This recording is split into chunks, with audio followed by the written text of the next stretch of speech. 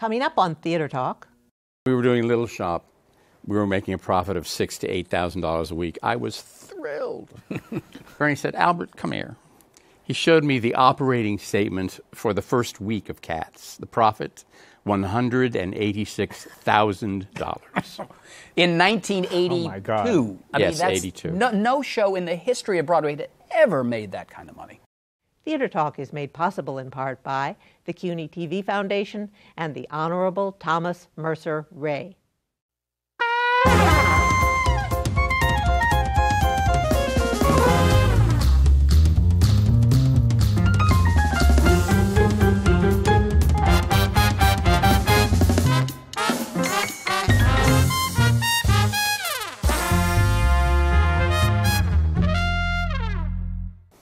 From New York City, this is Theater Talk.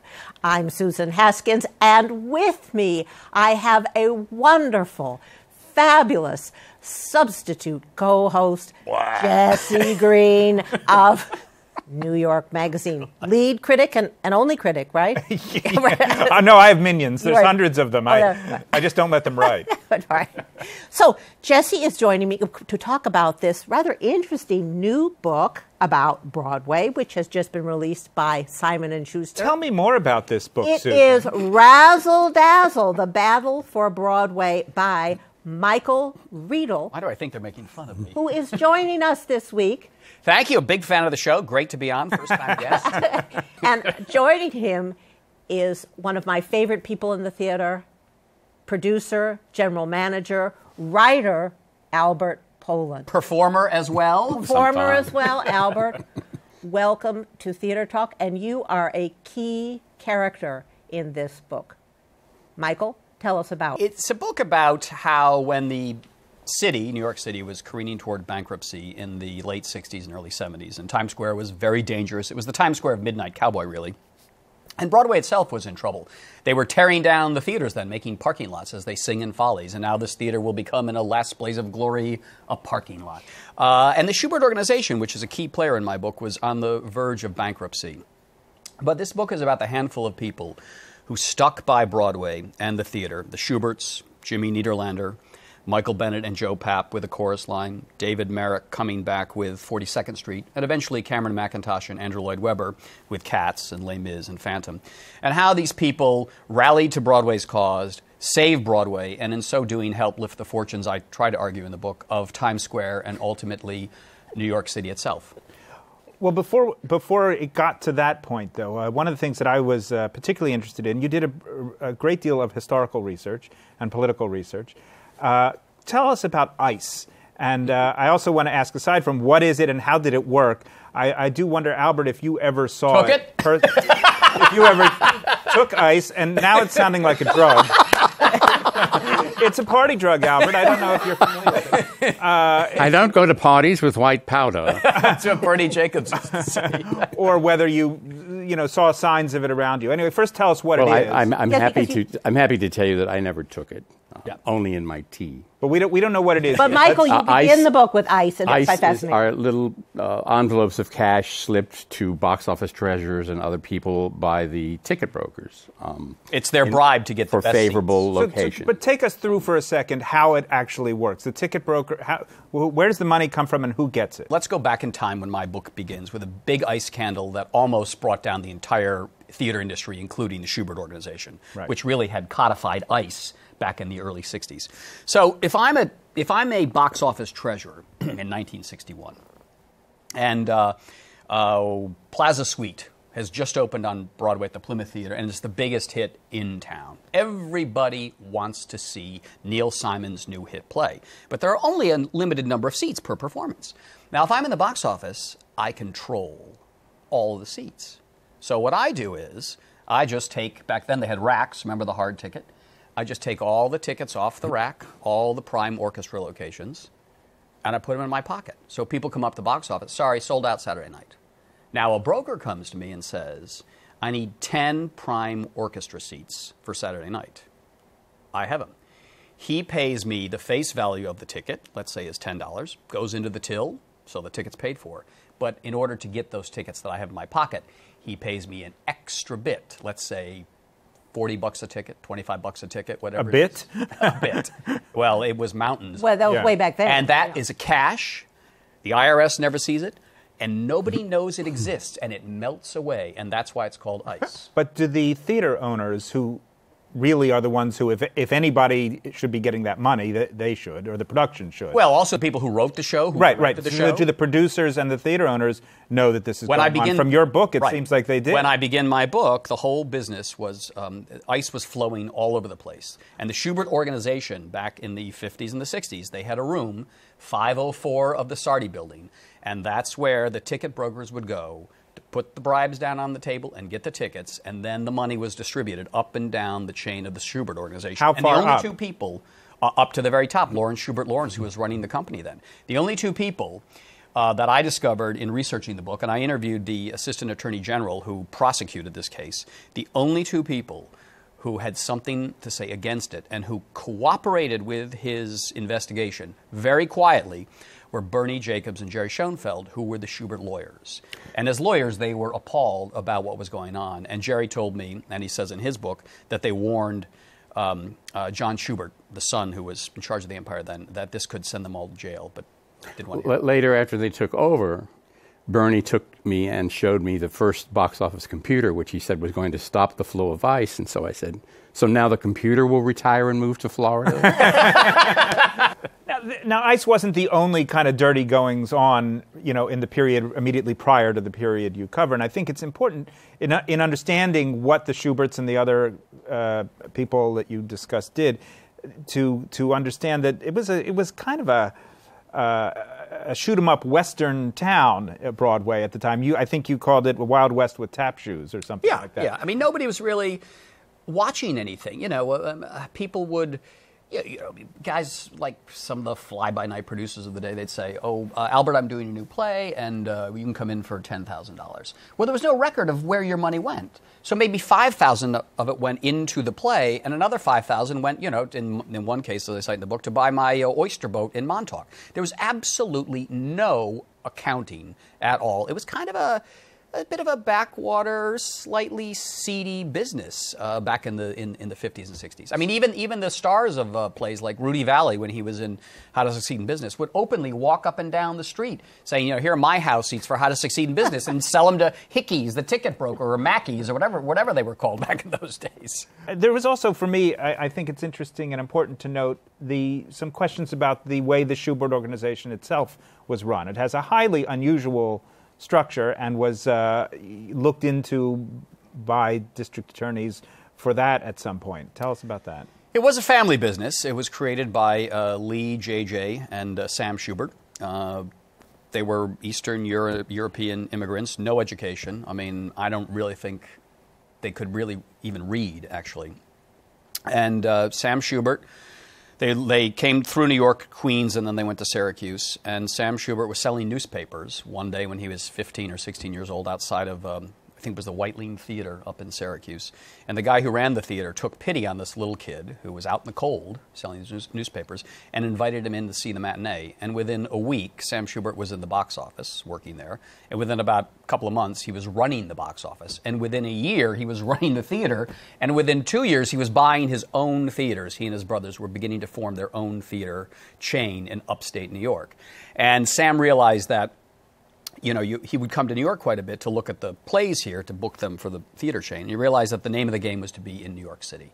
And at that time, New York City was controlled by the Syndicate, which was this very powerful monopoly of 5 or 6 Broadway producers who ran everything. They dictated all the terms. All the actors worked for them. All the directors worked for them. They told you what you were going to get paid, what theater you were going to play in New York and around the country. Yeah. They were not theater owners. They were theater owners. Erlanger owned he built the New Amsterdam Theater. Okay. But you have to remember back then, all the theaters were individually owned by impresarios. So Oscar Hammerstein I had his own theater, and Belasco had his own theater, and the Syndicate had their own theaters. There was not this sort of idea of a Schubert organization or the Nederlanders. And indeed, everybody lived above the store. All of the great old Broadway theaters had these wonderful apartments above them, because these guys, they were basically Lower East Side guys who, if you had a butcher shop down the Lower East Side, you lived above it. Here they happen to have theaters. They lived above it. So Sam Schubert comes to New York, and he leases not a great theater, but he has some success with it. And slowly he begins to assemble his chain. And that leads to a battle with the syndicate, and they decide they're going to destroy these little kids from Syracuse. But in the end, the Schuberts wound up destroying the syndicate, and they emerge as the most powerful theater company in the world. And as I say, it's a family business, but Sam dies very young in a tragic train accident, and his brothers Lee and JJ run it. And what happens is that JJ is going to leave everything to his only heir, the only real direct heir to the Schubert empire, John Schubert. But John Schubert dies, has a massive heart attack on a train visiting his mistress. And JJ is now in dementia. So there's nobody really to run this company. And the way JJ has set things up, and it was a total tax dodge, he leaves the theaters, which are the income generators, to a foundation, which is a nonprofit foundation.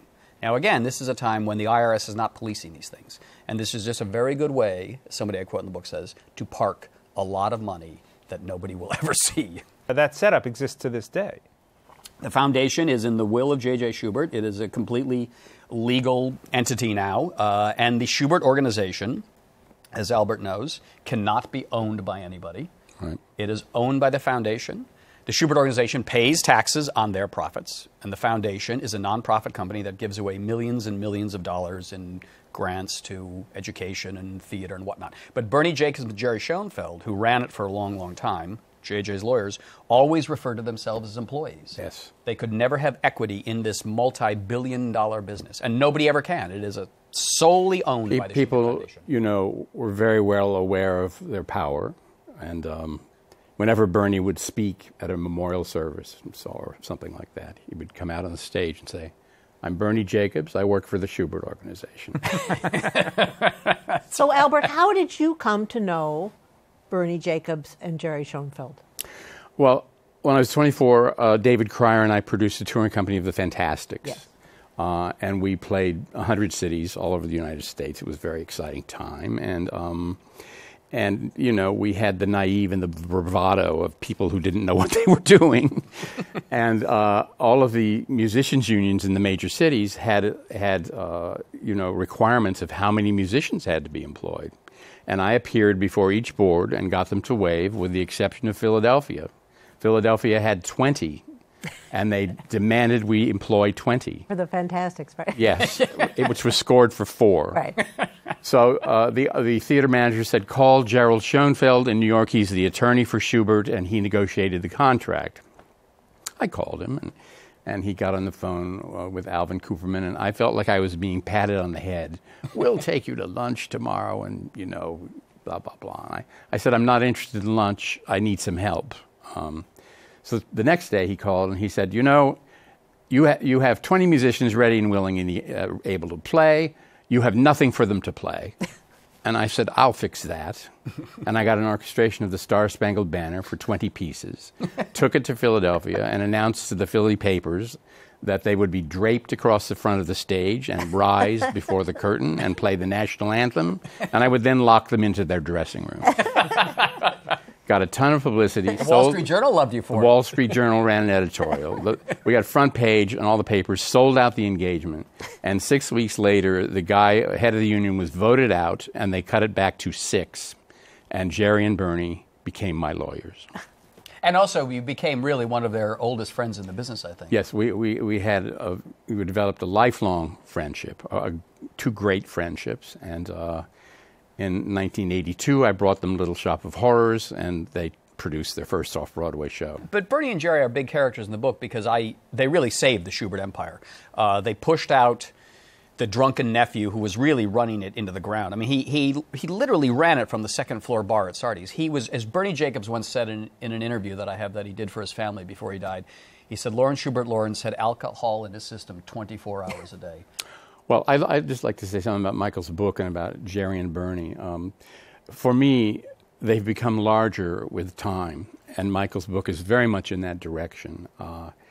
And it just makes a very clear-cut case for not only how they saved the Schubert organization, which was floundering, but Broadway and New York City. It's a very clear-cut, well-documented case, and And if that sounds dry, reading it is like jumping back into everything that was going on, because you have the passion and the wit and Michael's particular deliciousness. Well, I didn't know Bernie very much because he was kind of out of it when I came along, but I got to know Jerry very, very well. Jerry was a wonderfully colorful character. And the rap against them, when they got very powerful and they ran the Schubert empire, everyone said, oh, they're just lawyers, they're just lawyers. But I never saw Jerry as a lawyer. They were as theatrical characters as David Merrick or Arthur Cantor or any of these guys. They were characters. They had real character. They were not paint by numbers or checkbook producers, as I call some of the present-day people. They actively turned around Times Square. I mean, it was a wasteland. It was, and Jerry was very involved in all of that and very involved in Manhattan Plaza. And working with them, I did 10 shows with them. Working with them, every moment was vital. But there was always fun in the room. And I love fun, as does Michael. So, didn't you used to wear a cape back in those days? I did, yes. He would wear a cape when he came to the Schubert offices, and Jerry said, "David Belasco has arrived." I had great affection for Jerry, and I wanted to show, because a lot of this book came from my conversations with Jerry over the years. I used to go up to his office, and he loved to play Mr. Producer. So, Michael, would you like to see how the magic happens? Sure. So that's how we talked. Well, I took a show to him once, and had the producer sitting with him, with me, and he stood up at the end and said, "The waters will not part for this production." Wait, the Pope isn't here in New York yet, so. But Jerry would tell me the whole history of the organization. I'd sit, watch him, and he'd take phone calls, and he'd put people on speakerphone, and he'd be trying to negotiate a deal with Sam Cohn. But by this point, they were both kind of out of it, so they forgot what they were talking about. It was like watching the Sunshine Boys produce a play. But Jerry would give me tours of their offices, which were Lee Schubert's executive, his apartment. I mean, Jerry was in Lee's bedroom. That's what his office was. Right. And Bernie's office was Lee's living room. And Jerry had, at the back of his office, he had Lee's actual bathroom, completely untouched from the time Lee Schubert lived there. And it was this Italian pink tiling, and it had this massive shower that had nozzles all over, like you would now find in a fancy hotel, where you get the power shower. I used to call it the Schubert power shower because you have 6 nozzles there. And the other thing, Lee Schubert's barber chair was up there in the back. Yes. And Lee Schubert, would get up there to have a shave at 4 o'clock every day, and then some chorus girl or other would come up and perform other services for him. And in the back of Jerry's fabulous, great, wonderfully designed office is this time capsule of what this place was like in 1920, 1930, 1940 with the barber chair. And I remember he had stacked on the barber chair, he had stacks of these old legal files, all yellowing. And I used to go through them, and they would be signed by Schubert attorneys, Bernie Jacobs and Jerry Schoenfeld, all just kind of tossed in the back. Jerry had, I would think, more of a veneer than Bernie did. Bernie was himself at all times. I walked into his office at 10 o'clock one morning, and he was sitting there with a red spot on his cheek with 3 plies of toilet paper stuck to his cheek, yelling into the phone, "Mr. de Rothschild, I can't hear you. Mr. de Rothschild, I'm in the business of selling tickets. Now I cannot give you free tickets. I can't hear you." I hung up, and I said, "So the Baron de Rothschild wanted a pair of comps for cats?" "Comps? He wanted an entire house. He's giving a benefit. He thinks I should give the tickets. What is he anyway? Just a man with a duh in front of his name." They were characters, and they recognized, because they had worked for JJ and they had fought his battles, the big battle being the antitrust suit that the government brought against the Schubert organization to break it up. And Bernie and Jerry especially Jerry, was instrumental in helping to save the Schubert organization when it was under assault from antitrust charges. They'd spent their adult lives at Schubert. And in the 60s and into the early 70s, they saw this company really being run into the ground by the drunken nephew. Because, as I said, John Schubert died before JJ did. So it just went to the kind of last standing Schubert, who is this drunk. And at some point, they realized that to save themselves, let alone the business, they had to get rid of this guy. And they staged a boardroom coup, and they pushed Schubert Lawrence out, and they took over the theater company for themselves, and then they set about pulling it together. What happened to him after he was pushed out? Well, there were lawsuits, and as I detail in the book, he went after them. But in the end, he was dismissed by the court, and he faded away. I think he wound up in Boca Raton, Florida, where he kept on his coffee table in his condo a book that said, "The Trouble with Lawyers." But it wasn't just the family problems. How bad did it get once they got control over the organization? They pretty quickly had to begin dealing with what was happening in Times Square and in New York in general. How bad was it? Well, and how badly did it affect their income? Right. Well, when they took over the company, they had a cash flow problem. And Bernie Jacobs went to J.P. Morgan, who had been J.P. Morgan himself had been the Schubert Brothers Bank.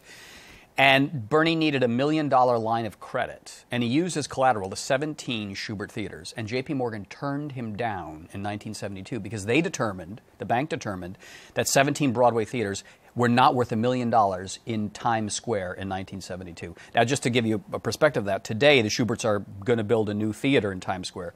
The minimum cost is between $150 and $200 million for one theater, and that doesn't include the land because the Schuberts already own that land. But that gives you a sense of how imperiled the business was back then. And you have to remember, too, a lot is happening in the city. You have white flight going on, and let's face it, Broadway has always been, the audience has always been pretty white. They're leaving the city. You have the garment industry, which was a very important feeder of audiences to Broadway, because it was right there on Broadway's doorstep. And all the garment executives were giving tickets to all their buyers and all that, could take them to the hot shows. The garment industry is falling apart because industry in New York is falling apart. The taxes are too high. The city's becoming overcrowded. They can't move goods and services around. The city itself cannot pay its pension funds. The city itself cannot pay its bills. The city is going bankrupt. You start to have strikes. You have policeman strikes. You have garbage strikes. And the whole city is becoming the city, really, as I say, of Midnight Cowboy. I mean, so when the Schuberts set about to... Oh, and let me just, one more point. The attendance from Broadway, which had an all-time high of 10 million in the sort of early to mid-'60s, when there were still a lot of shows. By the time Bernie and Jerry got control of the company in 72, attendance on Broadway had gone from 10 million to 4.5 million. I mean, half its audience was gone in a matter of 7-8 years. Was it deliberate on their part that they set out, let's make a plan to reverse this, which meant dealing with the city and, in the end, forming partnerships, public-private partnerships, in order to Very do that? much so. Very much so. And they opened up funding for productions. They welcomed producers into their offices to discuss new productions. They spread it around, and they really brought a new vitality to something that had been, moribund. Who was the mayor that they were most... well, they were close to A. Beam. A. Beam. Yes, Lindsay was there at the beginning. Yeah. He didn't know how to turn any of the wheels. That's when all the strikes were happening. Yeah. Yes. Michael, Lindsay was glamorous, but he couldn't run the city. What do you think was the moment at which the situation turned, or it began to be possible to see that their plan, which was also the plan of many other people, was going to work? What changed? I think what happened was they had to save the company first, and they saved the company because Bernie and Betty, his wife, and Manny Eisenberg and Alex Cohn, they went down to see Michael Bennett's new show about anonymous kids who dance in the chorus at the Public Theater, and it was a chorus line. And they decided that they would take that show for the Schubert Theater on Broadway. And I remember Phil Smith, who's now the chairman of the board, and it was Bernie Jacobs' right-hand man for many years. Phil Smith thought, we were thrilled we had a winner in a chorus line. And we thought if it ran 4 or 5 years, we'd be all right. Well, it ran 15 years and was produced all over the world. And as Phil Smith said to me at a dinner one night, he said, Michael, before a chorus line, there was no money. After a chorus line, there was nothing but money. But the point is that you had to have the shows that they put in their theaters, the shows that they helped produce, the shows that they helped finance. Because remember, the Schubert Organization was doing nothing before they took over. The Schubert Organization was not producing. Nothing was going on there. Bernie and Jerry were actively looking for people like Michael Bennett, like Albert Poland, who were bringing them shows. I think the next bump happened with Cats, which Schubert co-produced with Cameron McIntosh. I think Cats took the theater out of the theater and put it into world pop culture. Which was just huge, and it replaced the vanishing theater audience who could no longer afford the theater. made it available to the world. And it also turned Broadway into a family business. Cats became the first gigantic family show. Ironically, Cameron and Andrew never thought of it as a family show. That's what they told. They never thought of it. That's not how they thought about doing shows. It's a crazy idea. You're going to take these nonsense poems of T.S. Eliot about cats and make a musical out of it. They couldn't raise the money for it. Andrew had to mortgage his house, Sidmonton, that he bought with the money from Jesus Christ Superstar to get the show on. When we were doing Little Shop, we were making a profit of $6,000 to $8,000 a week. I was thrilled. Bernie said, "Albert, come here." He showed me the operating statement for the first week of Cats. The profit, $186,000. In 1982. Oh, my God. Yes, 82. No show in the history of Broadway that ever made that kind of money. I think we've dealt with like the first 30% of the book now, Michael. Does this mean we're ready for the larger rooms? So yes, I think so. So Michael and Albert, we're going to have to extend this interview. We'll be back with the second part soon, and I want to thank you, Michael Riedel. Good job as you start your writing career. Your historian career. Although you were a historian at Columbia University. Yes, I mean, it's a historical book, but it doesn't read like a history book. No, it doesn't. It's not an academic And Albert poem. Poland, come on back, and we'll have the extended interview online, of course. Good night, Jesse. You are wonderful. Thanks, Susan. All right. Thanks, Susan. Where the hell is it? Thanks, Susan.